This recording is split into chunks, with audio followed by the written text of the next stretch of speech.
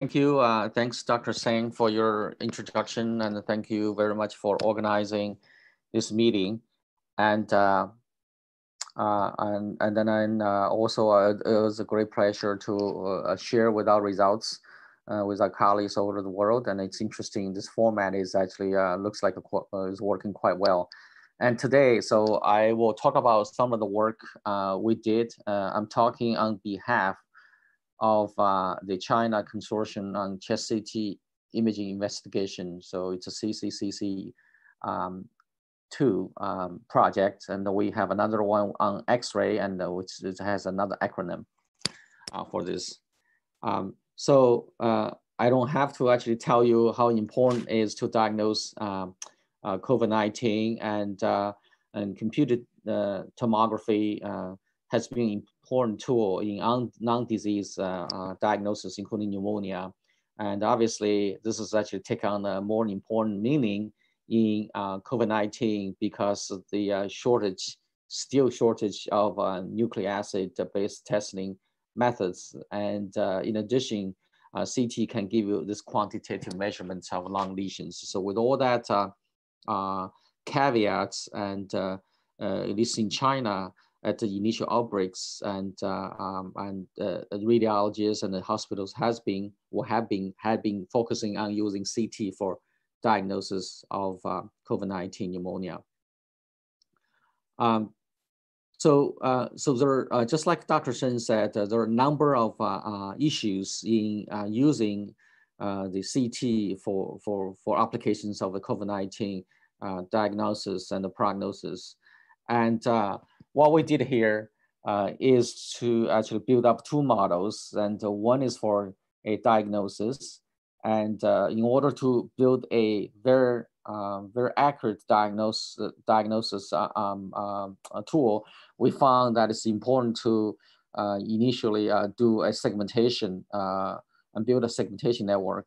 Therefore, we, our colleagues, radiologists, 40 radiologists, painstakingly painted pixel by pixel slices, which is about 5,000 slices. And from those slices, we'll train the classifier to segment those lesions, 6 types of lesions. And then we also, and then we actually classify, we then taking end-to-end approach to have the computers learn these other features of the lesions. That's one. And the second one is we take the lung lesion features, combine them with the clinical metadata, try to correlate, number one, with clinical features, and then also attempt to make a prognostic analysis. So this is actually, as the first results, we were able to segment different features of lesions. This is including consolidation, ground glass appearance, fibrosis, interstitial thickening, and pleural effusion, some of the important features of a lesion. And this is important not only just for initial diagnosis. We found that often for the patients who progress into severe cases, critical ill patients, and eventually they will, the lungs will undergo fibrosis. And those are patients are important to be evaluated through quantitative measurements. So fibrosis segmentation are important. And so shown here are some of the features of different lesions. We were also able to reconstruct into a 3-dimensional lesions volume, as well as space relationships. And shown here is actually on the right side is a video, which I will not actually play. I essentially give you a straight, basically a rundown of where the lesions are. And so as the first initial attempt to address the diagnosis of novel coronavirus pneumonia, we call NCP. And we took few thousands of patients and over 300,000 slices, and as training and also internal validation cohort. And we did it against several other pneumonia. And as you can imagine, so as a screening tool, we first need to make sure that it'll give actually very high diagnostic accuracy to normal lung, and also will be able to differentiate with other common pneumonia. Here, that includes bacterial pneumonia, viral pneumonia, and other pneumonia such as mycoplasma pneumonia. As you can see, that it did actually perform quite well in this regard. We also was able to do some prospective studies, both in independent Chinese cohort as well as international cohorts. In the Chinese cohorts, we took into consideration that different regions of China might have different rates of infections. For example, in part of the Wuhan, obviously, it is very high, infection rates are very high. So we did a prospective cohort there, and then I show actually has very high accuracy. And then we also went on and did additional cohorts in the non-epidemic areas such as Anhui as well as Guangzhou, and those two areas, and which has the cohort. What we took is actually consecutive patients who came to the fever clinic, and obviously people come to, with fever with different reasons. One of which is try to make sure they do not have they don't have COVID-19 pneumonia. We use the standard nucleic acid based RT-PCR methods as standard measurements, and to make sure that we made a correct diagnosis. In doing so, that as you can see, we also achieved very high accuracy, overall accuracy of 90%. Another reason of using an AI system is to see how the AI system can assist our radiologists and ER physicians for the frontline diagnosis of COVID-19 pneumonia. In this case, what we show here is by training with about 300,000 NCP and other pneumonia cases, it can achieve quite actually good diagnostic accuracy. If you look at the panel C, so this is actually a weighted error, and it's about 9%, whereas the radiologist, average radiologist, the senior radiologist is performing comparable to the AI platform. But however, the junior radiologists are all over the place. If you look at the panel B, look at the initial junior radiologist performance, they are far beyond or far below the senior as well as the AI performance.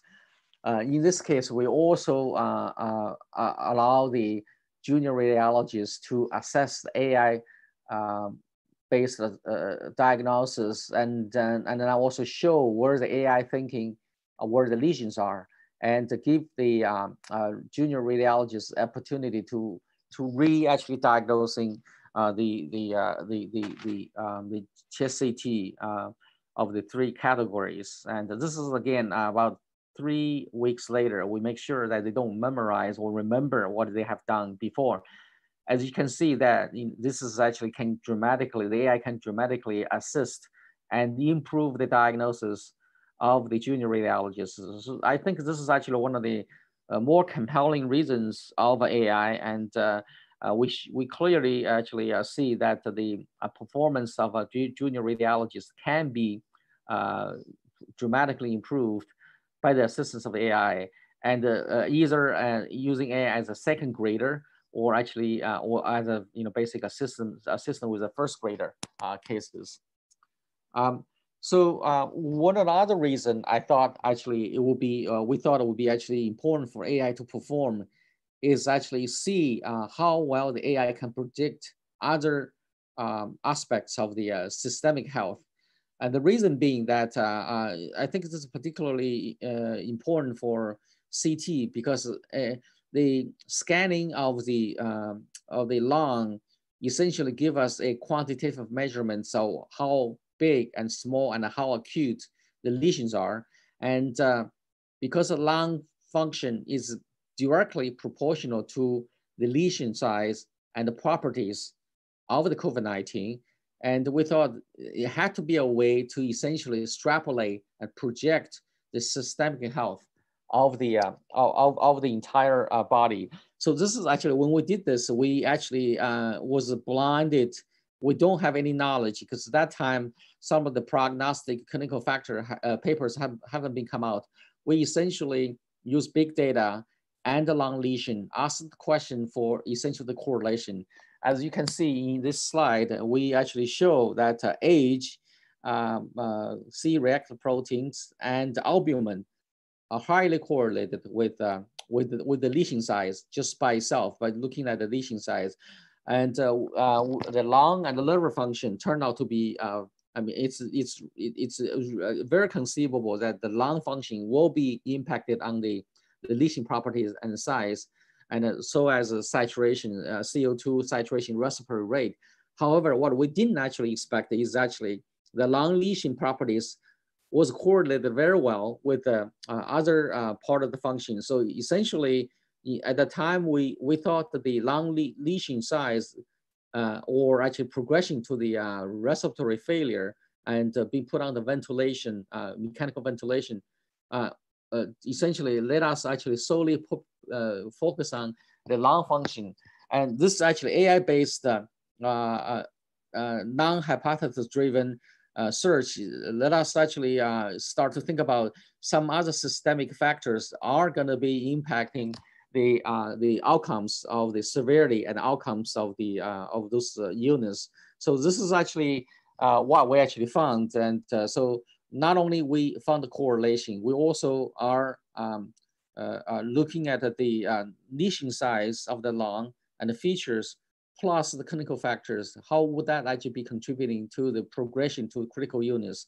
By definition, those are admissions to the ICU, put on the mechanical ventilation, ventilator, or death. And you can see here that clearly that the lung lesion play a major role. And then just by itself, it actually already gave AUC about 83, 84%. And with the clinical properties, it can actually essentially raise up to the 90%. And in addition, we were able to stratify in figure panel E upon the admission of the patient to the hospital. What's the chance and how long it will take for them to progress into critical illness? Because that actually information is very important for the physicians, respiratory pulmonologists, the ER physicians, to strategize the strategy and allocating proper resources to make sure that we can alter the disease course in the beginning of the progression such that we can reduce the ICU admissions. And because once we get to the ICU admissions, all the data show that there's a 60% mortality, and then a lot of actually things are already irreversible. Another function of the we thought that the AI can do is to for the evaluation of the drug treatment effects. So because of the AI, the CT-based AI system can do a beautiful job in quantifying the lesion size and properties. So in this case, we just took 3 drugs, and because at the time, those drugs are still undergoing clinical trials, so we cannot actually break the envelope or seals for those drugs. However, we were giving the before and after treatment CT scanning properties, and we're able to look at the lesion size. I can see that, as you can see, clearly the CT can be used for measurements of the size of the lesion as well as actually unique properties of the lesion. And you can, for example, quantify whether there's a reduced lesion, for example, or actually increased lesion or low change, or you can see whether there is increased fibrosis or actually decreased fibrosis upon on the drug treatment. So so I went very quickly on how we used this AI system for applications of several strategies for the applications. So some of the other issues is how fast and slow you can actually use a system to diagnose the diseases. So at the front line of the hospitals, for example, our system was implemented into several hospitals in Wuhan. which was the epicenter in the initial outbreaks in China. And it was important for the radiologists to actually be able to upload the images to the system and obtain a diagnosis very quickly. So we thought actually we can actually resize some of the images, DICOM images, and quickly, and then resize back to make a diagnosis. So those are some of the methods we use, and you can actually look at in the details for the strategy if you like. So in summary, so we developed the AI system for the diagnosis of COVID-19 pneumonia based on chest CT. The system performed comparable to that of a practicing senior radiologist with significant clinical experience, and it can actually assist and improve the performance of a junior radiologist. And so I think this is actually a particular good example, an important point for an AI system, especially in an emerging disease. For example, if we have another Ebola virus or another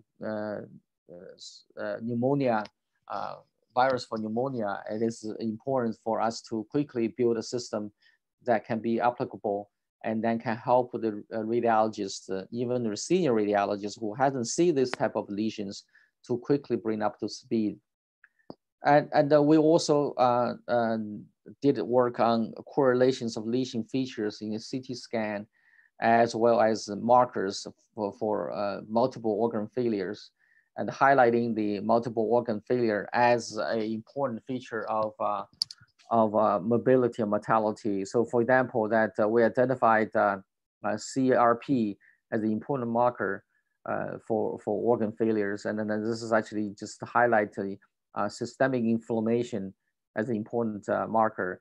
In addition, we found actually a number of markers in liver, and for example, some of the transamylase and albumin and LFTs are important for progression to the severe illness, and also the D-dimers and the systemic coagulating functions are also important. So this is actually in the early stage of the diagnosis. Now we know that the coagulable state, or especially DIC, is an important factor contributing to important severe mobility and mortality in the COVID-19 patients in ICU. Obviously, so we also develop a prognostic model that can be used to stratify the patients, high risk versus the low risk patients. And this is important for physicians to identify those patients earlier and then intervene. So finally, we made this system open to all the radiologists and the clinicians, and then so you can download the slides and slices and also the codes. So this is actually now available at the China National Center for Bioinformation, and as it is now, it's being viewed almost 10,000 times and downloaded for now actually 3 million times. And so this is actually, we're happy that a lot of people worldwide have been using MEM and for their actually diagnosis. We also are collaborating with several other leading institutions and in different countries to actually advance this and try to actually make combine data and the algorithms to make them more generally accessible and also applicable to the COVID-19 disease. So with that overview, I just want to acknowledge my collaborators. And so this is actually a collaboration with many institutions. And then I'll stop here, answer questions. Thank you very much.